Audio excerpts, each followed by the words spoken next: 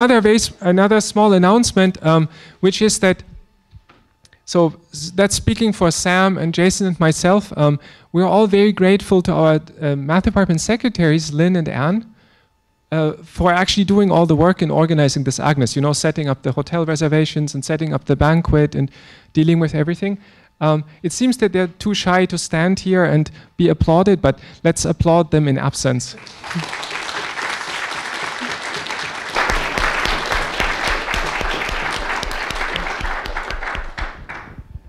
Okay, yeah, and so then the last talk for this AGNES meeting is by Julia Hartmann from the University of Pennsylvania, and I have to read her title because it's long. It's Local Global Principles for Homogeneous Spaces over Arithmetic Function Fields. Thank you for the introduction and for the invitation to speak here. It's a pleasure and an honor. And now that we've thanked the staff, of course, we need to thank the organizers of this wonderful conference. I unfortunately had to miss part of it because I was a little bit sick earlier this week, but I'm sure you all had a wonderful time in this nice location. So let's thank them all.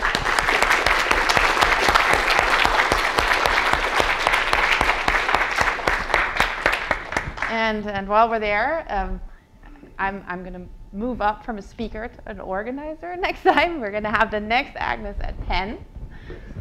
So in the fall, and tentative dates are October 13 to 15. So we just sort of half nailed them down this week. We still have to iron out a few things. It might still change, but generally in that, it should be in October. So this is going to be the next meeting. And I think that's all the announcements I'm supposed to make. So let me write down at least the short version of my long title. I'm going to be telling you about local global principles,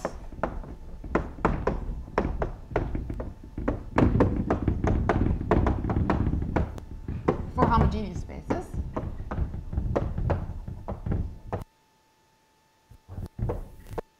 And I'm going to skip the over arithmetic function fields and writing it down. And this is joint work with J.L Colliot-Thélène,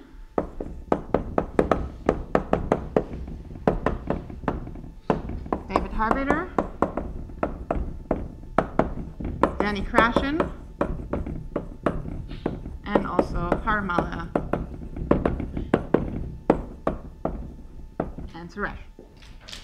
So this falls into the area of arithmetic geometry, and we're trying to study rational points on things, and we're doing that by looking at what is called local global principles. So over non-algebraically closed fields, you have a variety. You don't even know, does it have any rational points? If it does have rational points, are they dense or are they not dense? And so one important tool in there has been the use of local global principles. So x over some field f is a field, some variety, and omega is a set of places of f. And then for each element, we have the completion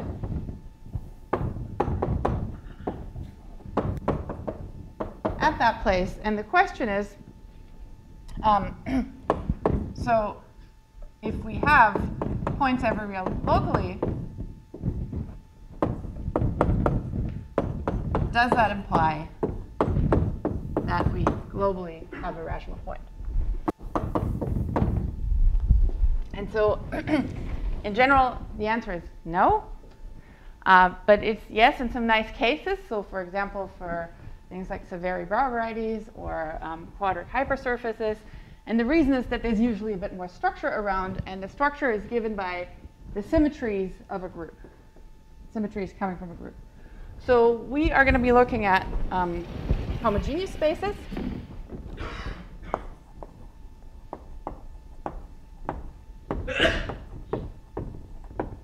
Under an algebraic group. So we have an action, and we want that to be transitive. And the crucial key case here is when you have this action such that the map that you get from x cross g to x cross x by, on points, sending x to x and g to the pair x comma xg. So comparing the point with its image under the group action, if that is an isomorphism. So that means the action is not just transitive, but it's also simply transitive. You only can go from one element to another element in a unique way. And so these are called G-torsors, or principal homogeneous spaces, but that's much longer.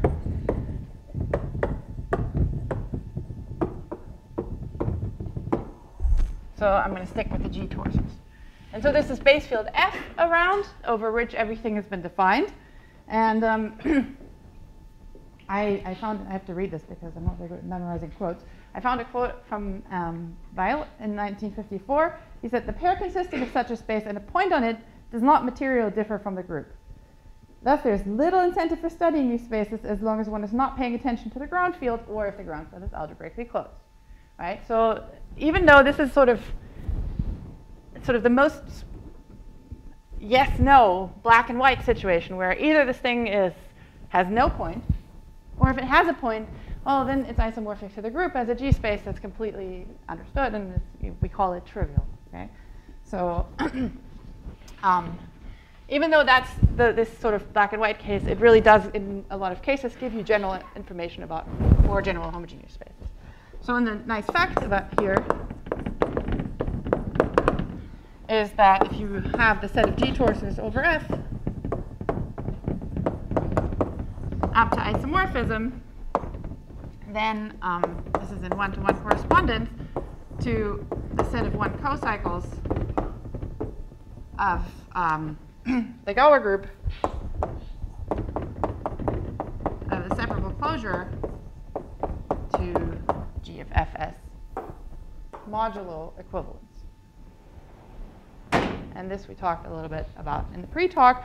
And this is what I'm just going to abbreviate as H1 FG. It's a standard abbreviation. So we're assuming G is smooth. Sorry to be technical. Okay. Yes. Yes.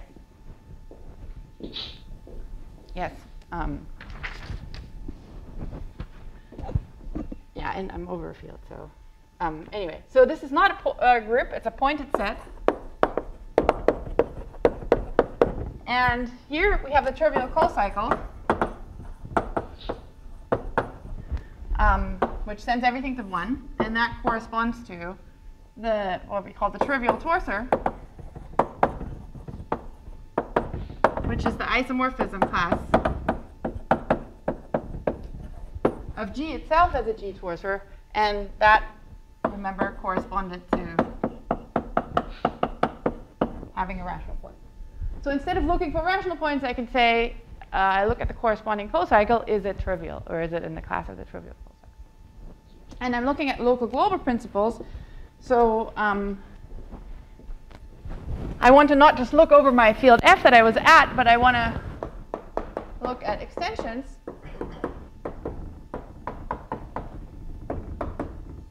Well, if I have a field extension, then I have a restriction map from the absolute Gauer group of E to the absolute Gauer group of F, and so I get a map that goes H1 FG to H1 EG. Right? This looks like it's going in the wrong direction, but that's because this is really the Gauer group of F, Gauer group of E. And so this means that my local global principle holds exactly when, well, I can take this homology and I can map it to all the different local ones.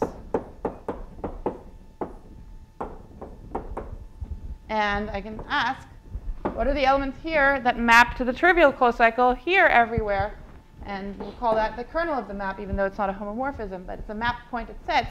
So the kernel is just a pre-image of 1. So if and only if this is trivial. Right? But of course, I already told you it's in general not trivial. So then we're going to want to study what it is.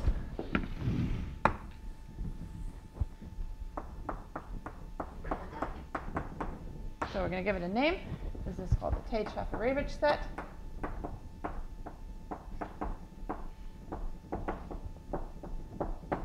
It is a group if G is commutative, because then these cohomology groups are groups. And I'm sure you've heard about it. You know, in the case when G is an elliptic curve, that's a very important studied object. And if you can study it really well, you can win $1 million. So, OK, some results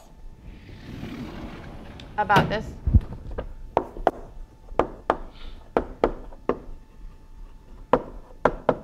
Over what we call global fields. So these are either number fields or function fields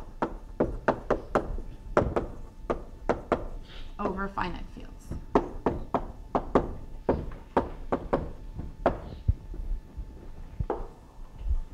So the first thing is that it's a result due to Kneser, Harder, and Chernusov. That says that if G is semi-simple, simply connected, so that's some condition on the group, then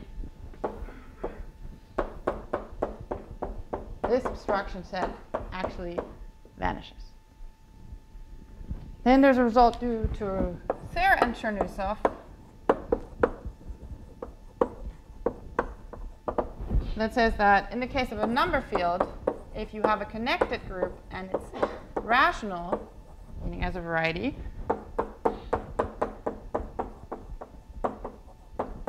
then the abstraction also vanishes. And then there's a result that just in general tells you how bad it can get. And the number field case is fairly old. Due to Borel and Serre, and the function field case is due to Brian Conrad, and I believe it was about 10 years ago, so not that old. That in any event, this abstraction set is always finite.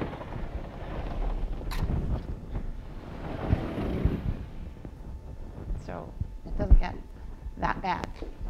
So I started in the middle, so I still have a lot of boards left over here, so that's good.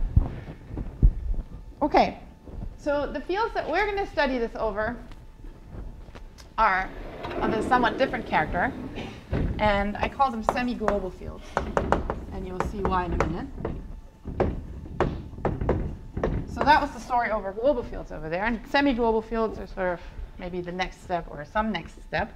And why are semi-global fields good for this? Well, they have some underlying geometry.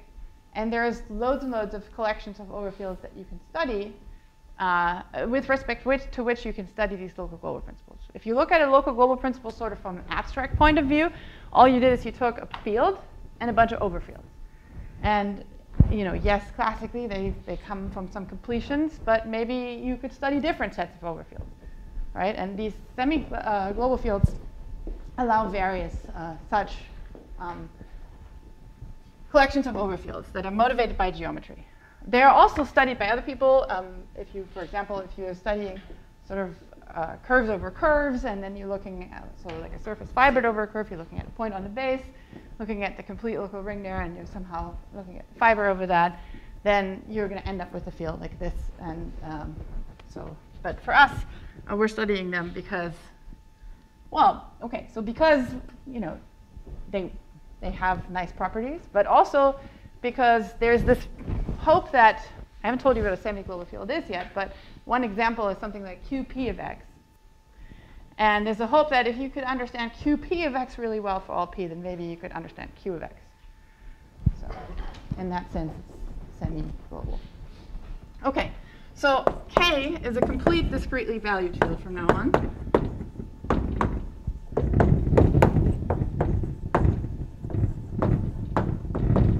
And OK, that's its valuation ring. And then we'll have a uniformizer T, a residue field little k. And then we're going to take a function field in one variable. So the function field of a curve.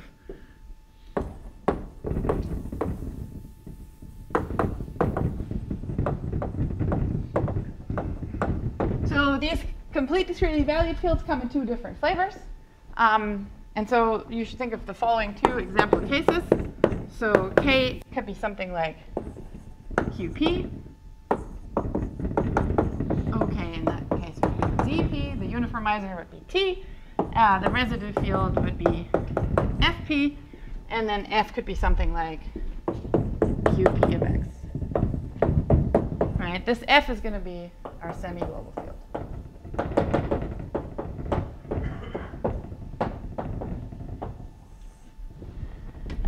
The other example is you take a complete discretely valued field of a different flavor, namely you start with some field K, which will be your residue field later, and you take a Laurent series over that in a variable. And then the power series will be your evaluation ring. T is just T, K is K, and this can be arbitrary. And F would be little k, parenthesis T, parenthesis X. Okay, so why is this called semi-global? Well, there are different reasons for it, but one reason is, let's look at this last example. And this example case is sort of slightly easier to understand. So for most of what I'm going to say, at least in explicit cases, I'll stick with that equal characteristic situation. But that's just that's not necessary. So let's let that be a rational function field. Oh, did I? Yeah, function field over a Laurent series field over some field. So what we would like to do is this F is the function field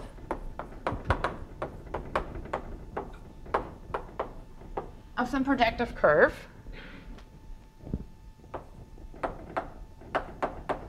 And we want to take a nice model. It's just defined over the valuation ring. And then we will also look at its closed fiber, which is the base change to the residue field. So here's the example. If you have a rational function field, so that's just P1, a copy of P1. In there, you have the closed fiber over the residue field. The residue field is little k. And so you can sort of see why this could be called semi-global, because it's kind of global in the x direction, but it's local in the t direction, because you're just thinking of it as an infinitesimal thickening of this, this line, the closed fiber. So that's why it's called semi-global. Now, if you take a point P in X, then we're going to define associated rings and fields. So RP hat is going to be the complete local ring.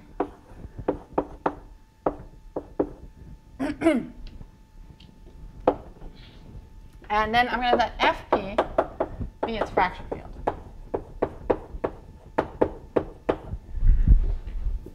So I've associated a ring and a fraction and a field. So how are you supposed to think about this? Well, let's do an example here. We could take the point x equals t equals 0. And then FP, what will we get? Well, we'd just be getting the fraction field of power series in two variables, x and t, because we've now made the x variable local as well. Before we had the t variable being local. Now we're making them both. And then the standard notation for that seems to be this, which is not the same as iterated Laurent series. Okay? Like for power series, it doesn't matter whether you write brackets like this or whether you write two sets of brackets around t and x separately. But for Laurent series, it does matter a lot. So this is just a shorthand notation. Okay. So think of that as some little kind of thickening of the point. So what do we get? Well, already we have a collection of overfields, right?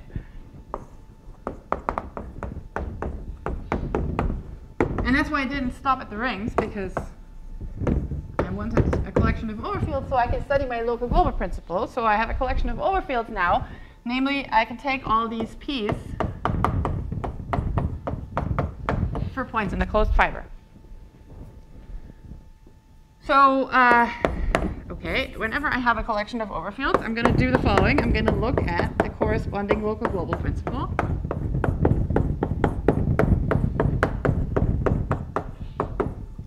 And I'm going to study its kernel. And to study its kernel, I'm going to give it a name. And I'm going to call that SHA X of F G, because it somehow depended on this model, or more precisely on its closed fiber, but that's fine. So this is already one more collection of overfields. But in the pre-talk, I told people about what are called patches, and that's what really makes the stuff that we do work, namely that we don't have to work with all the points on the closed fiber, but we're sort of trying to combine a lot of the points where nothing happens into open subsets. So that's what we're going to do. So we're going to let P, script P, be a non-empty finite subset of the closed fiber. And I'm going to say containing all interesting points. Okay. For example, if you have different components, then you want to take the points where they meet, for example. And you have to have a point on each component and things like that. So, but they're all the interesting points. And the rest gives me a set of components of the complement. And now I need to somehow smash together all the FPs for the P's that were in one of these subsets that were uninteresting into something. And the way that this works is that if you have an element U in this set U, you let RU hat be the t-adic completion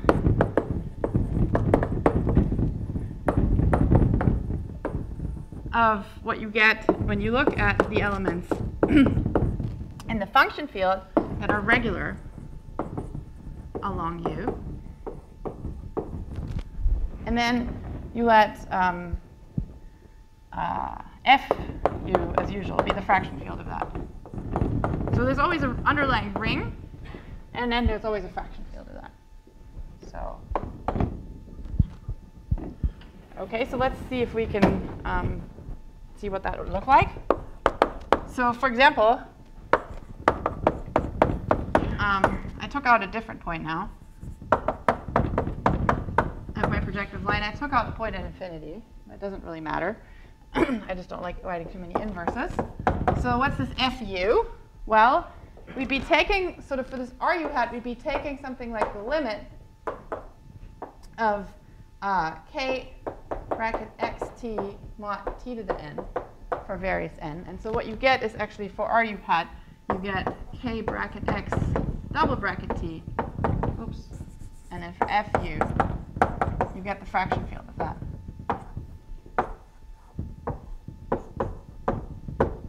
How are you supposed to think of it? Well, this was our model of P1. And you're supposed to think of it as, so you're clearly missing the point of infinity on the closed fiber, but you're sort of pinching down to that point. And that's because certain things that you wouldn't expect are now invertible. Like, so for example, 1 minus xt is a unit there, and so it doesn't have a locus on it. Okay. So now we get a new collection of overfields, right? We now are just taking the FPs for the interesting points, and we're taking those FUs. Okay? And then we can study the local global principle with respect to that. So we go from H1 FG to the product over all these p's and u's. And we study its kernel. And we give it a name. And it depends on that set P that I picked, so it's going to be called SHA-FP. SHA-P of FG. And in fact, it's not just a single collection of overfields. Like in this example, it's infinitely many because I can take different choices for the set P. I said it had to contain all the interesting points, but I can make it bigger. And I can so I can get loads and loads of these collections of overfields. Now, it wouldn't be good if I just decided to study some objects that have nothing to do with the objects other people study, right? I mean, you can do that for a while, but it's not a good idea in general. So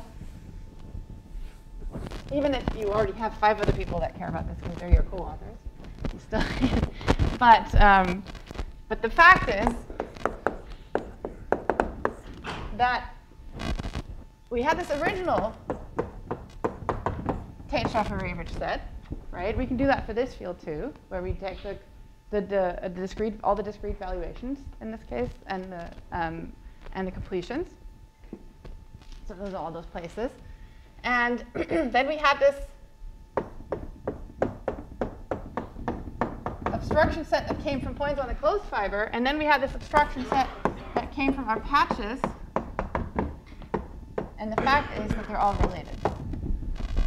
So I can't even hope for this abstraction to vanish, meaning for my local global principle to hold, if these abstractions don't also vanish. Now that would only give me negative results. That would still not be so great, although maybe that'd be something. But the point is, well, okay, let me first say this. This inclusion is well understood. Basically, in good situations, meaning if you have a reasonably nice curve, then this is going to be some kind of limit over all of these as you vary the sets P. So if you understand all of these, you understand this one, basically. This one is what we want, right? Because this is what we want to study. And this one is an equality in interesting cases, I'm going to say. So it's not always. Whereas we don't know exactly when, but in some cases we can show it's an equality. So that means we can actually say something about this abstraction set by looking at this abstraction set. And what's nice about this abstraction set is this is often tractable. Why? Well, even though I have infinitely many of those, if you look at the collection of overfields that I'm taking, that is suddenly a finite collection. Right? So why is this easier?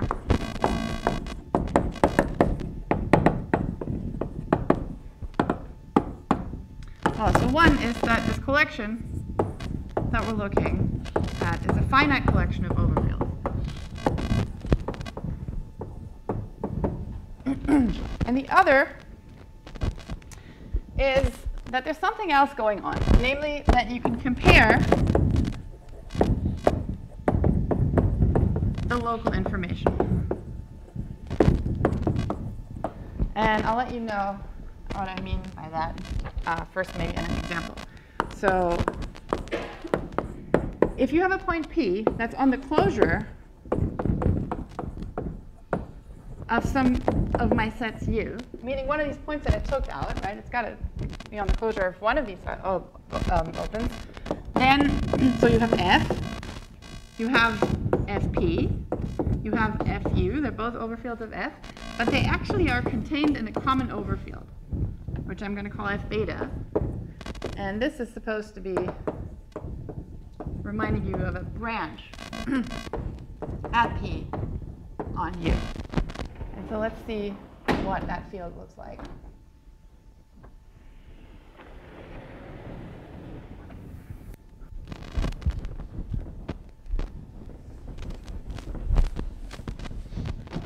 Yeah, so now I regret taking out the point at infinity, so maybe I want to take out the point at 0. If I'd done the same thing, I would have gotten something that was pinched down at 0. Here I had my little neighborhood of the point, And so there's going to be some overlap here, right? Which is tiny, but that's sort of what I'm trying to describe geometrically. So in our case, this would be, in our example, this would actually be the iterated Laurent series field. Well, first X, actually. Because these things are always t-adically complete. So this is iterated Laurent series.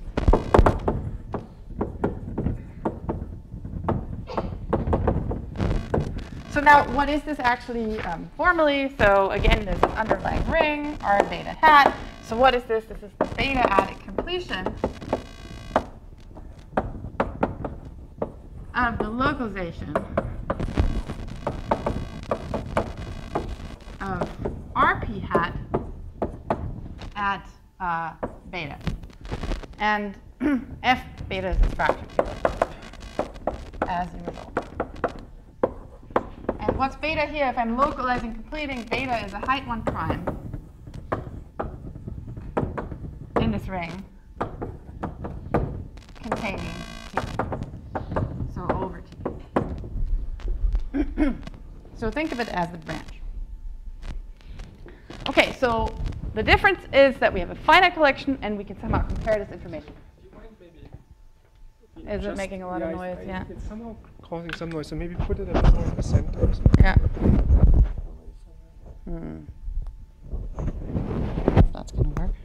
No, I'm going to do that myself. Sorry. It might be rubbing against your...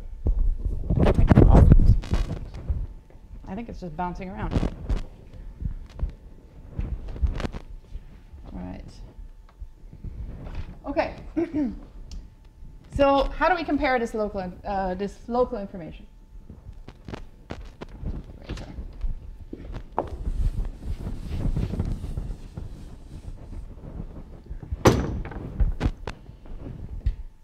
So here's a theorem.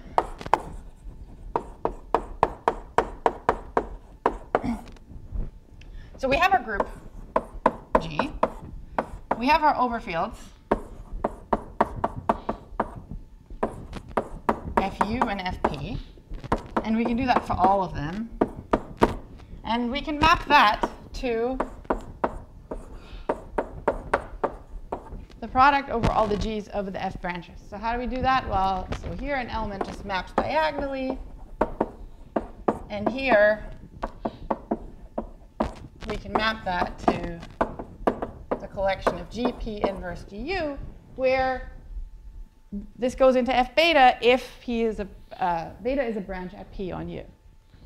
Then we can do the same thing on the level of homology.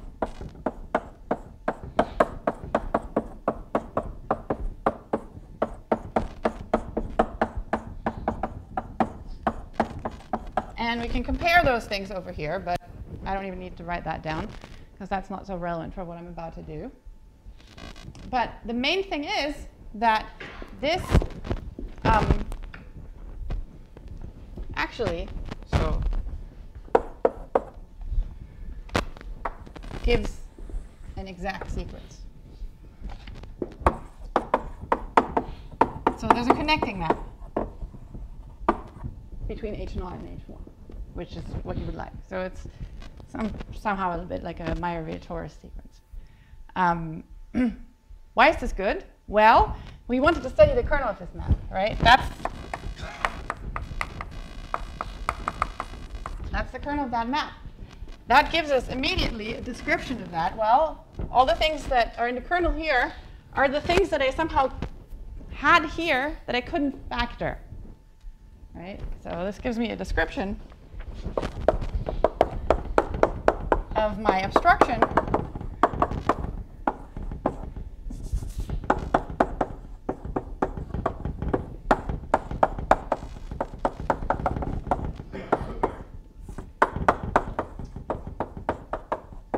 as a double coset.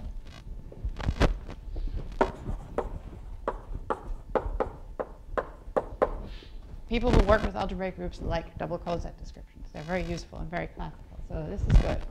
This is good news. Okay. Let's see how good this news is and what we can do with it.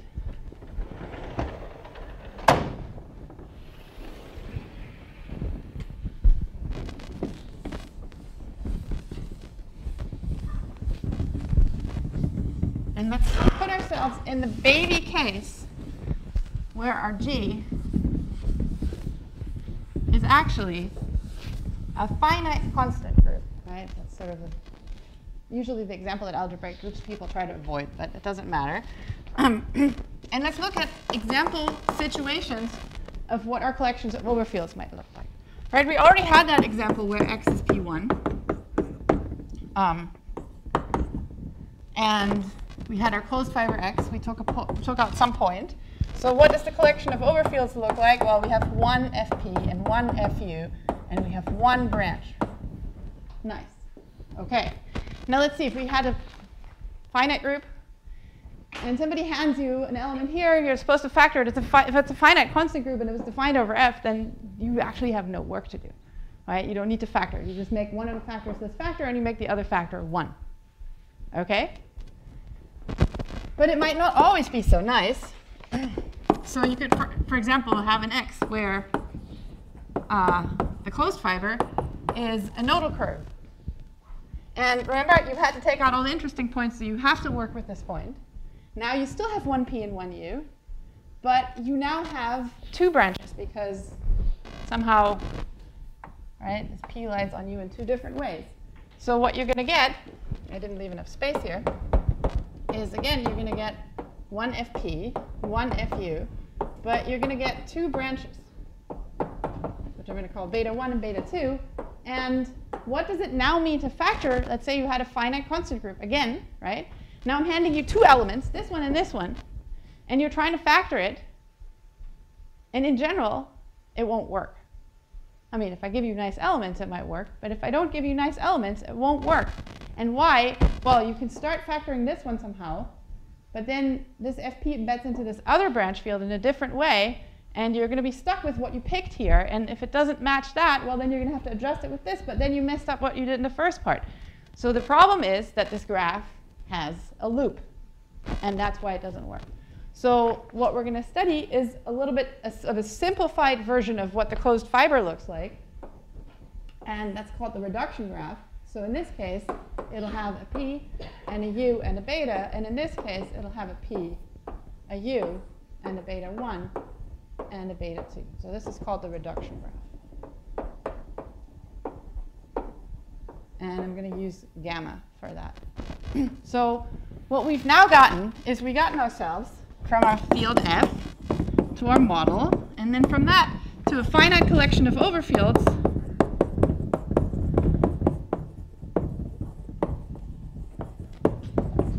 plus a graph that somehow encodes the geometry of the closed fiber.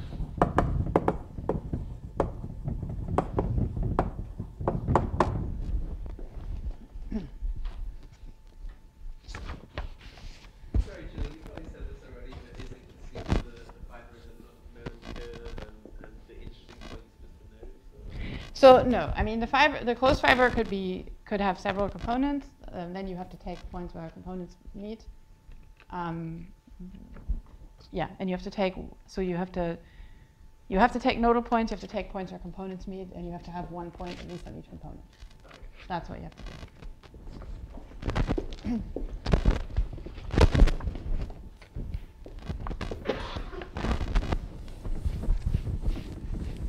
Okay, so in the case of a finite constant group, we just convinced ourselves that loops are trouble, right? And it turns out that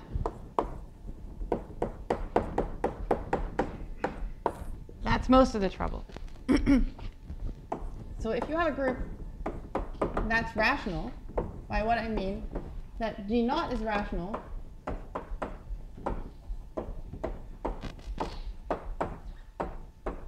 and the group of components is constant, then we can give an explicit description of this SHA, which is this double cosine. And what does it look like?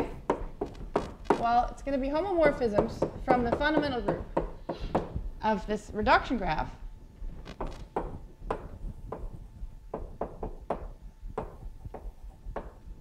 to the group of components, modulo conjugation, simultaneous conjugation. don't worry about this modulo. We are interested in when is this thing trivial, right? So yes. Lower that This one? Yeah. When is this thing trivial, right? We're mapping from the fundamental group of a graph to a finite group. Finite constant group, like an honest-to-goodness finite group. The fundamental of a group of a graph is a free group. And the number of generators is related to the number of loops in there. And so when is this going to be trivial? Well, it's not going to be trivial after modding up by conjugation if this wasn't already trivial. So it's going to be trivial either when this group is trivial or when this group is trivial, because otherwise you always have from the a non-trivial free group to a finite group, you always have something, right? So in particular, this is trivial.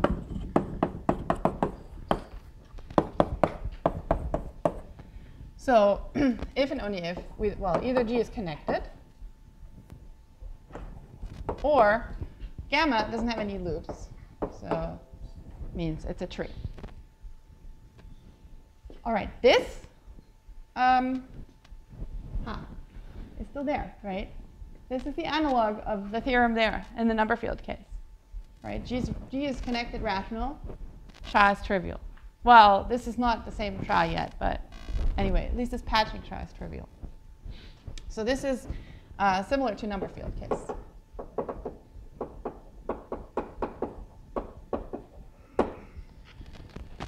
Okay, then we wanted to understand what happens if the group is not rational, right? What can you do? What can you say in general? And we looked for a very, very, very long time for counterexamples. And eventually, Colliot-Thélène, Parimala, and Suresh found one where the group is a non-rational torus. Colliot-Thélène always said if there's a counterexample, it has to be a torus. So he was right. So there was a torus, a non-rational torus, where there's a counterexample. On the other hand, rational isn't the end of the story. Like Danny, for example, had proved a result that if you retract rational, then that's still fine. So there's got to be something that is more general than that, and we still don't have a complete answer, but we're trying to get closer to other cases, see other cases where this obstruction set vanishes, but also understand, when it doesn't vanish, and in particular understand what about the analogs of these other theorems that are known for number fields.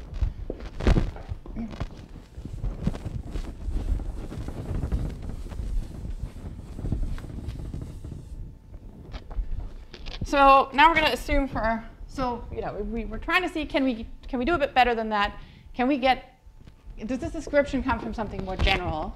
And how bad can things get? And let me say that the proof here is actually is basically, you have to show that if you're rational, you can factor. Using that, from the double coset description, that's what it means. And you can do that very explicitly, using that the thing is rational. You can somehow map it to some affine space and kind of decompose things there. And because you're complete, you really only have to do it modulo t to the n for all powers of n. And if you do something modulo t multiplicatively, that's really doing it additively. And that's what's making it easy. And the other part about when it's not connected is exactly that argument that we just went through in the example. So there's not really that much more to it. A little bit, but. OK, now we're going to assume for simplicity that the characteristic of the residue field is 0. Because otherwise you have to say things about bad primes and good primes. And I'm going to not do that here. And we're going to assume that we have a group that's now not just defined over F, but actually over the valuation ring of K and is reductive there. So in that case, we know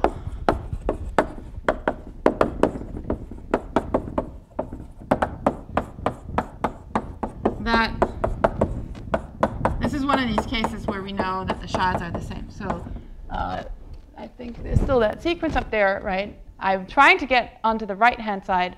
The middle one is actually the same in that case. And the middle one is cooked up out of all the left ones. So that means when I understand something, that should give me something for the real SHA that we're interested in. So here's a theorem that we proved. So this is now with all 6 authors. assume that gamma is a geometric tree. And what I mean by that is that if you do base changes to extensions of your field, then you look at the reduction graph of the corresponding closed fiber that you still get a tree.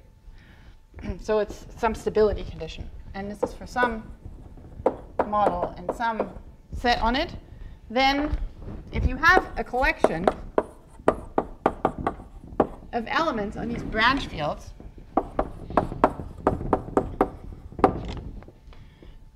then there exist collections GP and GU. Remember, ideally we would like to factor these elements, but we can't quite do that yet. But what we were able to show is that you can do, right, ideally you would like GP times G beta times GU to be 1. That would mean that you factored this one as a product of this and this, or the inverses. But we can do that such that this is now integral. So remember, this F beta was the branch field, but there was an underlying ring for each of them. So we can make that integral, and better yet, and it's congruent to the identity modulo whatever your uniformizer is. I'm just going to say T. Well, it's actually beta, but yeah.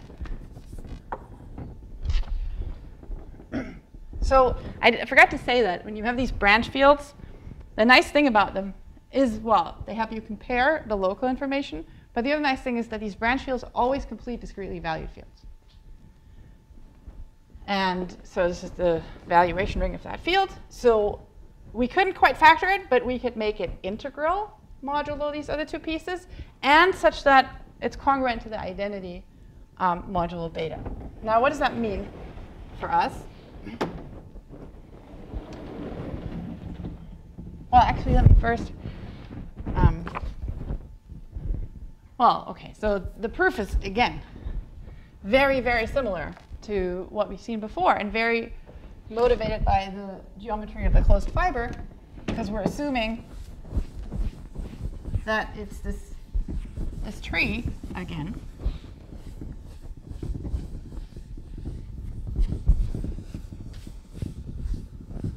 So let me say a couple of ingredients of what we're using.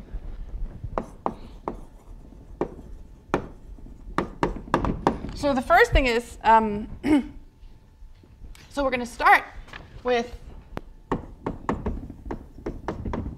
so we have a tree. So a tree has a root, right? And then we go on from there, trying to achieve this sort of half factorization. And so if we just have something like this, so this is in our closed fiber, then in gamma, what does it look like? Well, it looks like this. And maybe these were now two different components, U1, U2, and this is P.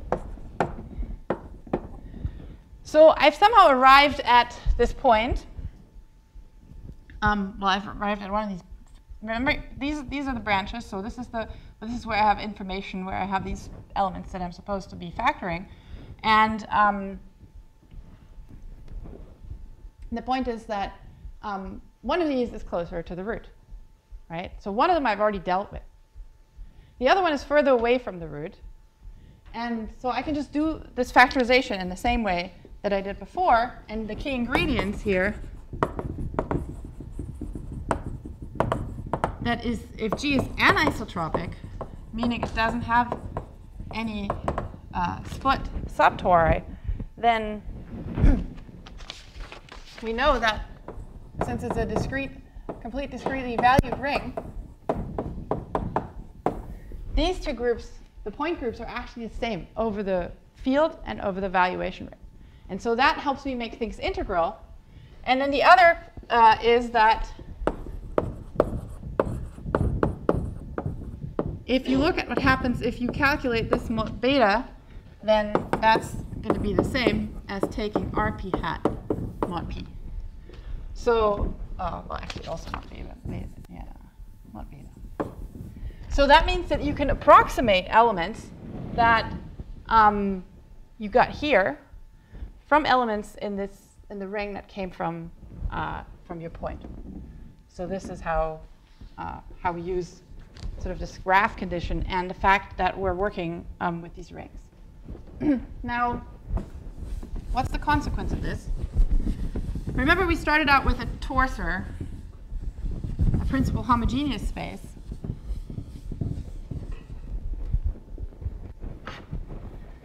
This is saying that if Z is a G torsor under all the hypotheses that we have for the theorem, we were assuming that its class is an obstruction to the local Wilmer principle. This is telling us that it extends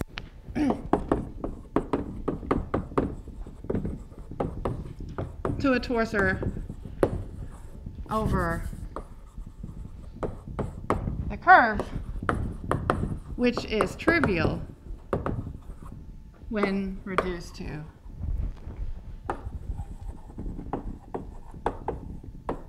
the closed fiber, right? Because I made it integral, but I also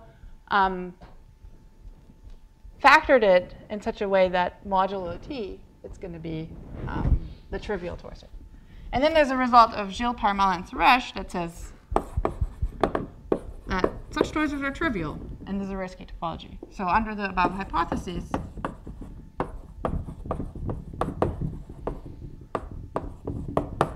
this shot actually vanishes.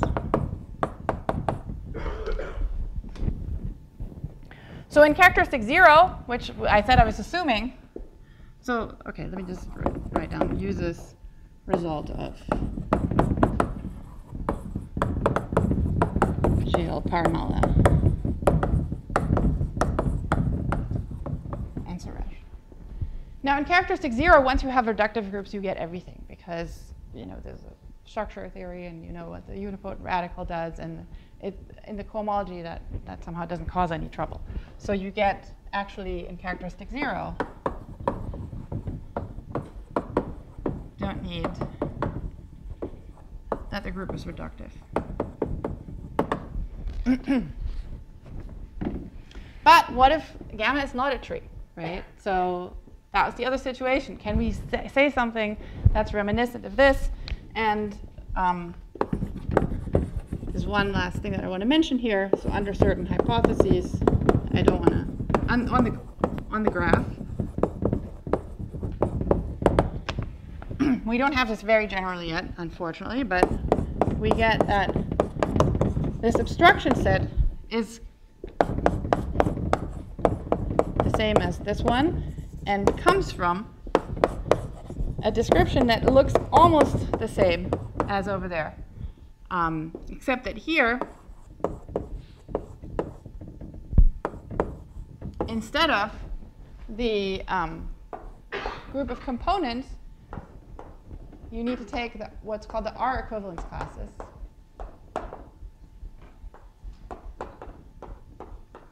And that's over the residue field. And R equivalence is something that studies how far away you are from being rational. And in the case that we were a rational group in this definition, that would exactly be this, actually. So this is a notion, that's a geometric notion introduced by Manin, I believe. But yeah, it lets you describe how far you are from being rational. Yeah, and that, unfortunately,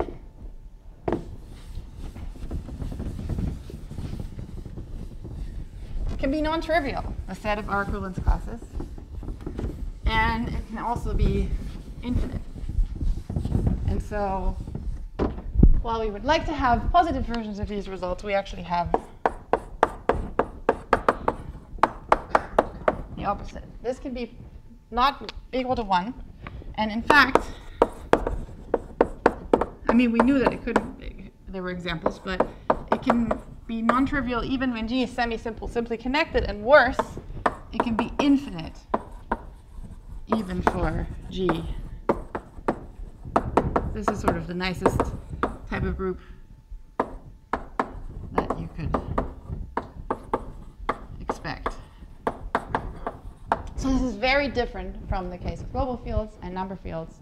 And there's lots more to study there. We don't know how high you have to go with the cohomological dimension of the field. For example, our fields have cohomological dimension at least 4. There is a conjecture that if you have low cohomological dimension, then maybe you still get, for semi-simple, simply connected groups, you still get local global principal holds. But we don't know that yet. OK, I thank you for your attention. And again, let's thank the organizers for this wonderful conference.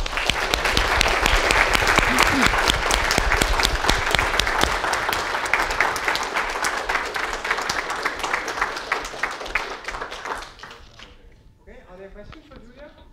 So are there hopes for doing something for more general homogeneous spaces, like Borovoid if you're finished, that kind of stuff? I'm not sure. No, I mean. Also, I vaguely remember Totaro studying, these groups can be infinite, but they're like somehow finite exponent. You like have some bound on the degree of a field extension you need to take before you trivialize some element. Yeah, so I at some point, I think I forgot to do that, but at some point I switched from algebraic groups to linear algebraic groups, and that's what these theorems are for. I should have, and so then they're actually always finite. And yeah, it would be nice to study abelian varieties. So, yes. And I vaguely also remember there's this question that comes up from time to time whether you can split these things with cyclic field extensions. You mean split the maximal torus with a cyclic? Yeah, just make the torus, trivialize the torus. Oh, trivialize the torsor. OK, that I don't. At some point, Parimala and Suresh thought they could prove that, but then not quite. I don't know, but I'll ask them.